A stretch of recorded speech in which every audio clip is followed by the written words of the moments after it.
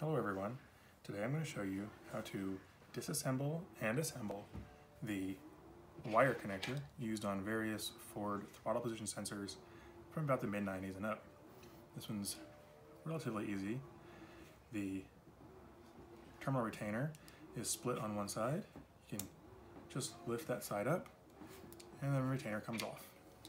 To remove the wires, you need something that is fairly thin and sharp, because these levers can be a little tricky, but each terminal has a small passageway next to it, and then all you have to do is insert a terminal tool, lift up on the lever, and the wire can be removed.